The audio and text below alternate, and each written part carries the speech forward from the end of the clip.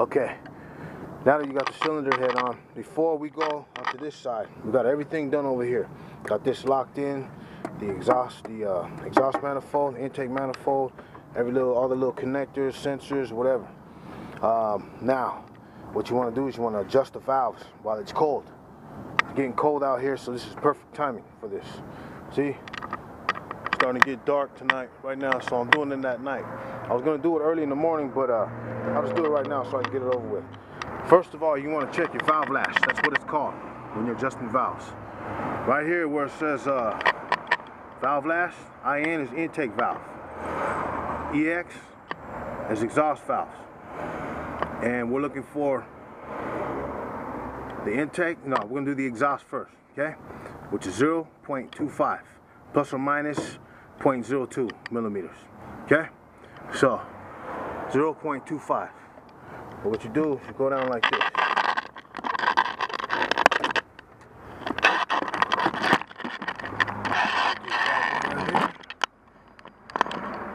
Okay, you get your filler gauges, filler gauge, and this is the exhaust side. Remember that.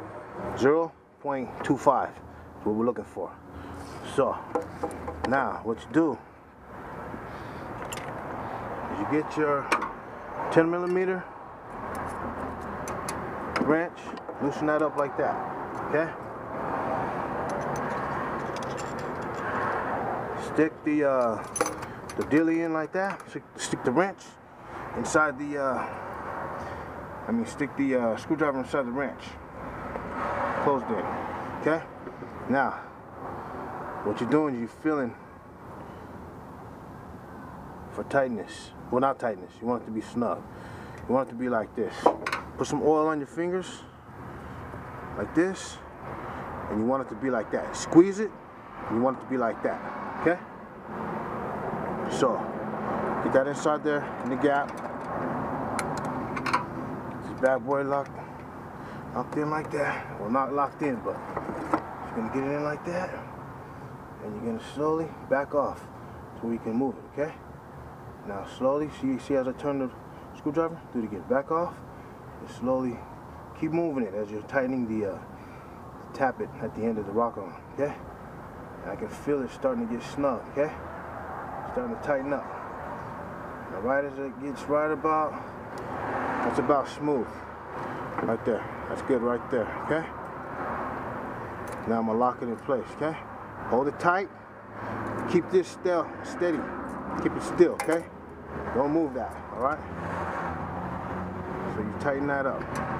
Keep the screwdriver still, okay? Don't move it. As you go this way with the wrench, going that way with the wrench, and you're fighting it that way with the flathead, okay? That's pretty tight right there. So now take it off and recheck it. Make sure you check it. That's perfect right there. So that's what you want. You want it to be a little bit tight like this. Not too tight though. Put oil on the tip of your fingers and then smash on it like that. That's how you want it. Okay?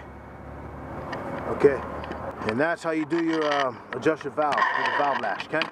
Let me tell you something else. But in order to do that, you have to have these rocker arms have to be off of these valves, okay? So you want these valves to be movable. You want to be able to move them like that. See how you can move them? See, on these ones that are tight, you can't move them at all. But on these, you can move them because the lobe of the camshaft isn't pushing this rocker arm down, forcing that down. It's actually off, and that's where you're getting the valve lash, which is the gap in between there. So make sure when you do each cylinder that these rocker arms aren't putting pressure on the tip of the valve, okay? So when I'm done with this one, then I rotate the engine or the camshaft and do the next one, okay? And as long as these are off the, as long as these valve lobes are not pushing up on the rocker arms, you're good to go. As long as these can move, then you're all right to do your valve lash, okay? Just like that. Okay? Don't forget about that.